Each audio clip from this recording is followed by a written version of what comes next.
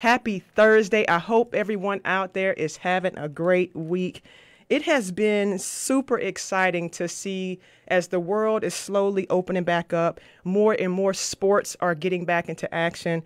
It's just the excitement that the sports world brings to so many people. I think that's pretty incredible. And when I was thinking about that this week, as I'm seeing more and more people out practicing and games kind of kicking off, it just makes me wonder, as a former college athlete and now as a spectator of the sport, if I am this excited as a fan that sports are starting back, I can only imagine the mixture of emotions that athletes, especially current athletes, have been feeling since this pandemic and being away from their sport, but now gradually kind of getting back into the swing of things. This has probably been the first time in forever that current athletes have been away from their sport, from their teammates, from their families.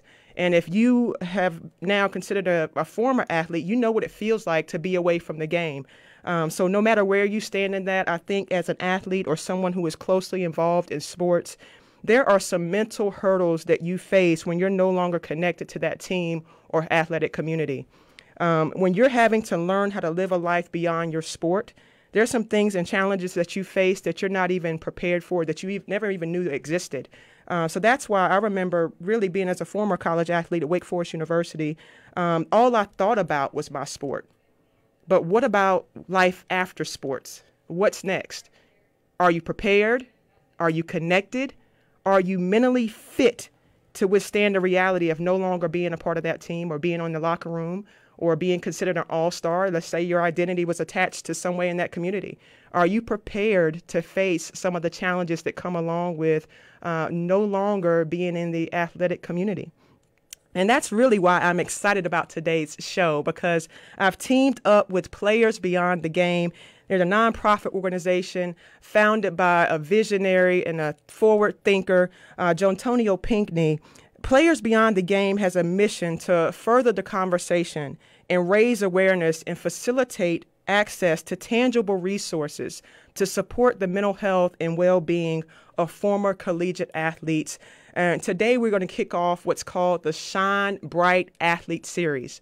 Okay, this will be a monthly series happening every third Thursday of the month. We're going to have guests on our show each time we meet. They're going to be connected to the athletic world in one way or another. They're leaders in their field. They're going to be here sharing their knowledge, their resources, and their expertise with us. We're just excited to create an opportunity to have conversations and discussions that support athletes in every area of their life. We want to make sure they have resources. We want to make sure they have information. We want to make sure they have networks necessary to be successful in life during and beyond sports.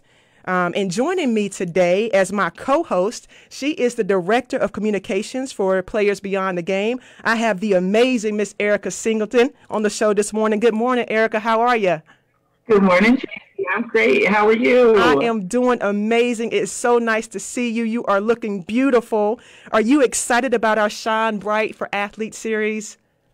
So excited. Juontonio and I actually went to Winthrop University together, and Professional Beyond the Game was kind of birthed through our relationship as athletes at college and our different experiences. You know, our biggest thing with Professional Beyond the Game is to prepare athletes for those transitions that they might not have thought much about on their own. When you are so focused, when you are so driven, and so many athletes are towards their goals within their sport, and so many people are coaching you and mentoring you in that sport, life beyond sports sometimes falls to the wayside. And the reality that the sporting days will end is not always addressed as early as it should be. My own transition started, my first transition really was from high school to college, understanding that my basketball career had ended and I wasn't going to be playing basketball in college. And depending upon what time you've met me in life, you might not even know I ever played basketball. Right. I competed in college in track and field. I was a thrower. Shot put, discus, the javelin, and the hammer. Yeah. And that's where most people think that my original love lies. But I had help with my transition. I had help and encouragement. And so that's what we want to provide, is a network to help and encourage all of the things beyond sports, a community financial responsibility, social activism, mental health, just health, personal health and well-being, all of that. Yes, yes, yes, yes, yes. Everything you just said, I'm just got chill bumps as you're saying that, because it's super important. And you're right. There's a lot of times we don't even know that you don't know.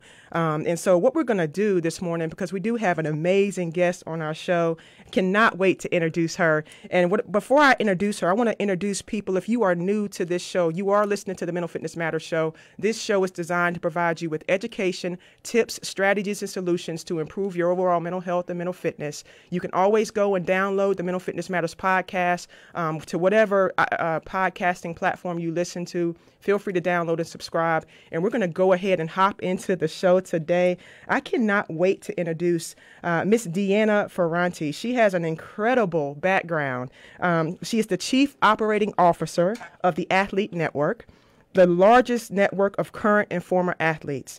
After 15 years in software, Deanna joined the Athlete Network to combine her passion for sports with the ability to use technology to impact the masses. That's powerful. She played basketball at Cornell College and previously co-hosted a NASCAR radio show for 610 Sports. She's a 20-year participant in the Kansas City Corporate Challenge Games with some medals and a torn Achilles to show for it. Deanna, you are a beast. Welcome to the show this morning. How are you? Oh, I'm doing great, Tracy. Thanks so much for having me. I just could not be more excited to be part of this important conversation. Oh, we are super, super excited to have you. Tell us a little bit about the Athlete Network and your role. You have such an incredible background. Oh, well, Athlete Network was founded by former college athletes. So I'm back home in the middle of athletics, and it's to help athletes keep competing on and off the field, much as Erica just spoke to.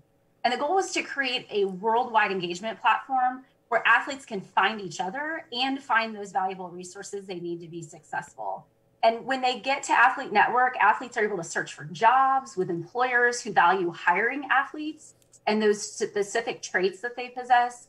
They can connect with their school during and after their playing days to get access to information, programs, services, updates that help them win in sport and in life. And most importantly, I think they can grow and make meaningful connections with other athletes through every phase of their journey and find somebody who looks and sounds and feels like they do.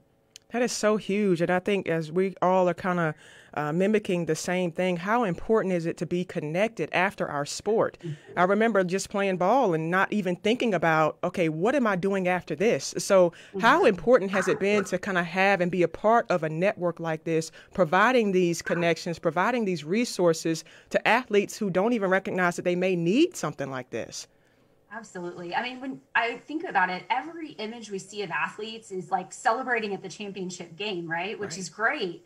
But there's so much more to the journey. There's the losses and the missed opportunities and the injuries and all the other things that come with it. And athletes can experience isolation. They can feel disconnected just like everybody else on that journey. And certainly as they go through those transitions. So it's just so important that they have a way to connect with others who understand that experience, who've been through those things that they've been through, and they can support them through those ups and downs. It could be, reconnecting with an old teammate and reliving the glory days, the great times, but it could also be with connecting with other athletes from your school that did a different sport or were there at a different time period and who can just relate, who can have a light conversation with them. It could be two athletes that you didn't even go to school with them, but maybe they live in your city and they're just up for a pickup game. Those connections are just so critical, and it's hard to make those outside of the team you were a part of. So creating a place and a platform for people to be able to do that just is critical, especially in this time with everything else going on.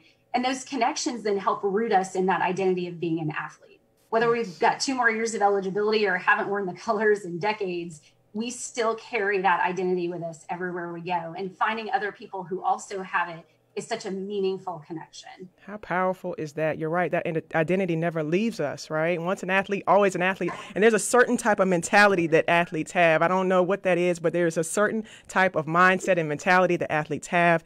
Speak a little bit more about that platform. So are you saying when people kind of get on this network, they can literally search through a platform and identify with people that went to their school or played on their team, or maybe connect with former athletes and really reunite in that way?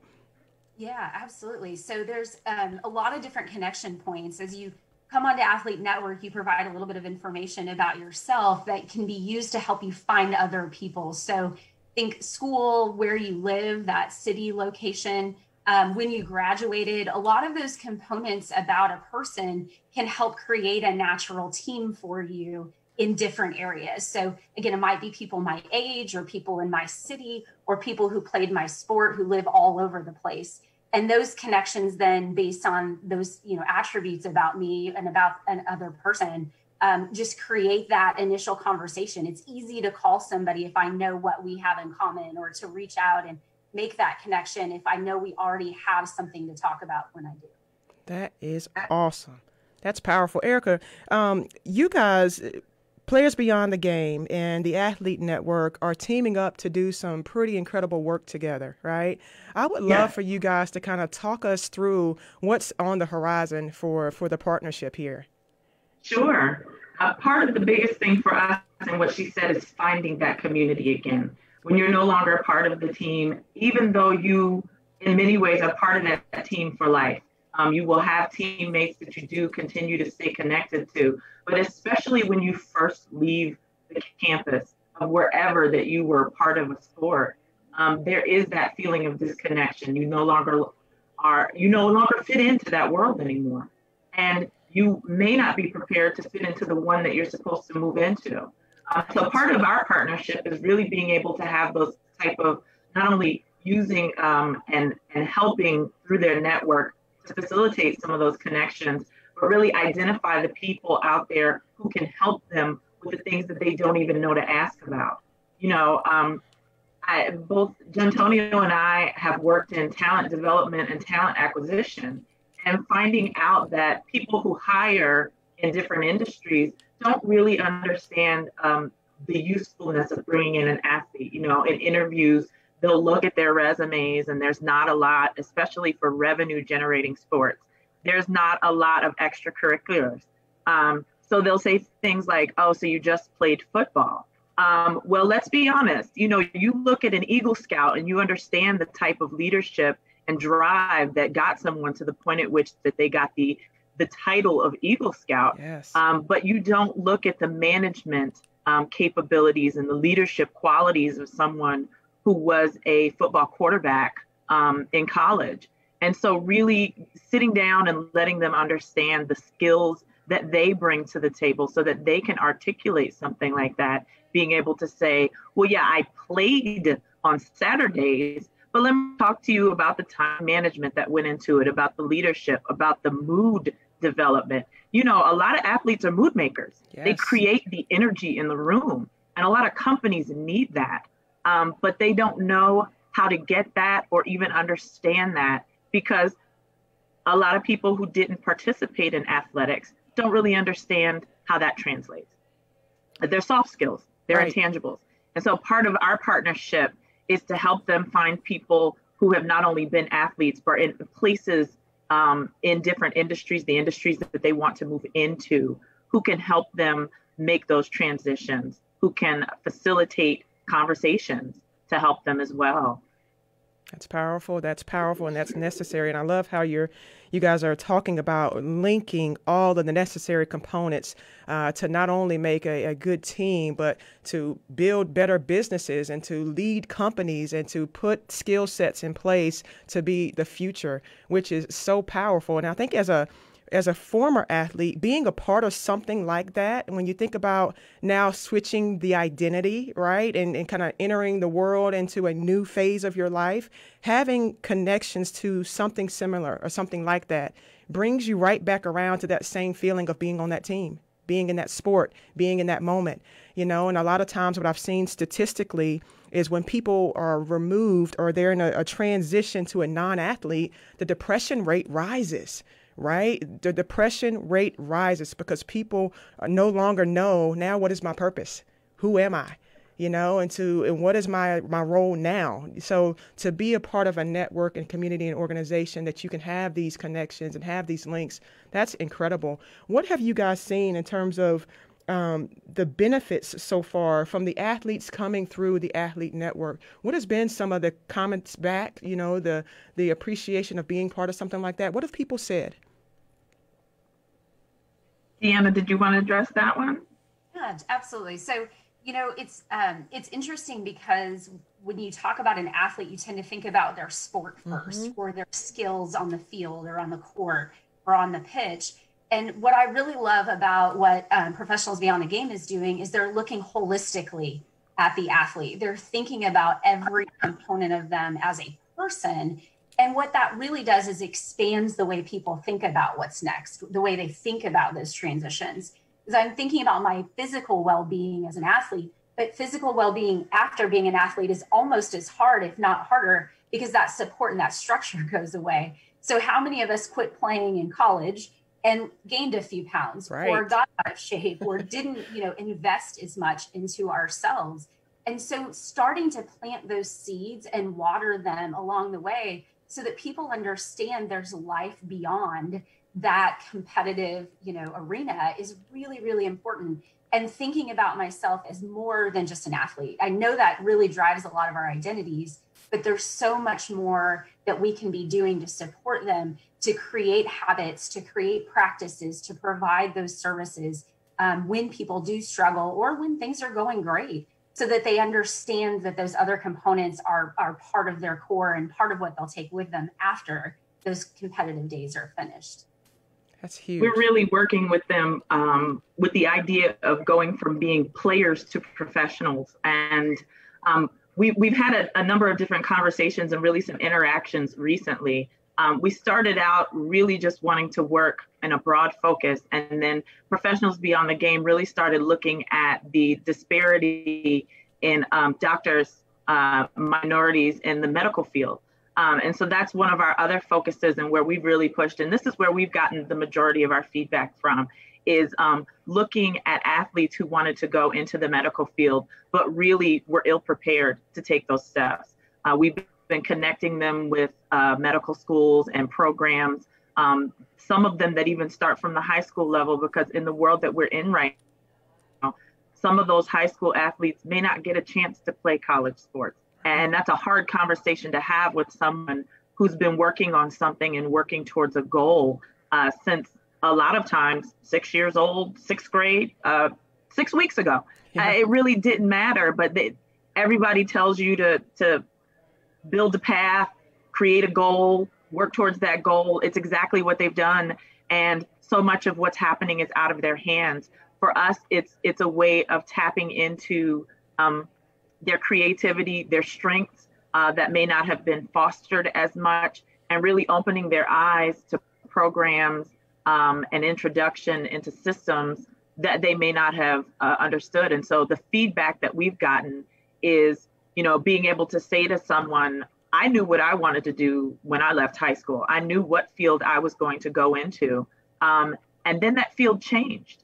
And for me, it was figuring out what the next step was after that. So to talk to them about some of our own journeys and transitions, and then getting them to say, I thought I was alone. And you get so much of that. You're surrounded by a community of fans, a community of supporters, of coaches, of teammates, and still a lot of athletes feel completely alone. And so that is what we're getting, is when they have that confirmation, one, that they're not alone, and two, that there is a way to proceed forward. You guys are doing something extremely incredible here. And there's a lot of little nuggets that I heard you both saying, and talking about the whole person, taking care of the entire person. There's so many parts of our lives where we are just focused in one area because that's our job. But there's so much more to who we are. And so what you guys are doing is putting together systems and a platform and a network to make people feel good from the inside out. So talk about that. When people are feeling their best, players and beyond, right? Players to professionals, you're going to get more from that person because the better you feel, the better you perform. And you guys are creating opportunities for people to do just that. That's such an awesome, awesome thing. So glad to have you both right now and having this conversation. Tell us, when is a good time? So if there's an athlete listening to this, an athletic department, a university, anybody in the sports world listening to this right now, when is a good time to connect to a network like this? When is the time to say, you know what, I want to be a part of the action. Let's go. I think, what we've found is as people are, headed into sport, an organized sport like in high school or college, is that community is really defined and structured for you. You're part of a team. You're assigned to a group of people with a common goal. You've set rules and expectations. You know the schedule. That's a very defined community. And so if people join during that time where they've got that support, it gives them a chance to continue to grow that. That network becomes critical then as you transition, away from having that defined community and have to start to create your own. Networking and building community outside of your team is hard. Yeah. It takes effort and research, and there's risk involved as you reach out to people who may or may not be responsive, and it can be uncomfortable at times. And so learning how to be in a community before you have to go find and create your own community, I think, is critical. And for a lot of people, those transitions start to happen in that high school, college age time period where you start to think about, okay, what's the next team I'm going to be a part of? And for many people after college, it's going to be life. Most of us don't have professional sport careers. Right. And so we're going to join a new team, but it's going to be less defined with less clarity and less structure. And we're going to have to really invest that energy and effort into, thinking about who to surround ourselves with, what our new goals are, understanding how we fit into that team. Yeah, I wholeheartedly agree with that. We work with a group specifically of high school age students within the athlete network. A lot of those people are connecting through college experiences and through college athletic departments and things like that. But I would absolutely encourage the high school level. Like I said, more often than not, that is the first transition. So many of them have gotten used to the schedules, the planning, even that transition from high school to college, if you are going to go into it. So many people have outlined your life for you. They've told you where you need to be, what time you need to be there, how much time you need to give to this. And college is a new experience because those systems aren't there anymore. A lot of that is you. And you're so used to the language that you lived in, not just in sports, but in life in general. Learning that new language, learning that new experience is so different. And having a safety net to help prepare you for that is important. And the same is true from college to whatever career path you take. The language in the huddle and in the locker room is very different than the language at a networking event. Right. And really being prepared for that. And it is, even for people who have been on the largest stage and had to perform in front of the biggest crowds, it is a step outside of their comfort zone. Yes. But I would also go as far to say is that the community around them is important too. Athletes always give back to their communities, and professional athletes especially. And so healthcare is important because that gives back to the community, but also helping them when they don't know how to help the community is important. Good. And that's important because I always say everyone needs a coach, right? Everyone needs somebody in an area that you're not so well-versed or equipped in to kind of have support along that way is incredible. And you guys are doing that. We have about 2 minutes left, and I want to make sure people know how to reach Players Beyond the Game and the Athlete Network. So if you guys could both just give out your information there so people know how to follow up and reach you. Yeah, we are pbtg.org. professionalbeyondthegame.org. You can find us on Twitter. You can find us on Instagram. We have a newsletter, and we also share little interviews and stuff on our Athletes Network page as well. Thank you. Just all sorts of resources there and resource cards to help people find what it is that they may need right now. You, Deanna, what you got? Yeah, we'd love to have you join us at athletenetwork.com. You can come create a profile. It's super quick, just a minute of your time, and join in the conversation in the community that we've created there. And you can also reach me directly. My email is deanna@athletenetwork.com. I'd love to hear from anybody who's curious about what we're doing or wants to connect with other athletes. Thank you guys so much. I appreciate your time. I want my community to shine bright like the stars that you are. We will see you next week. Have a great week. It matters.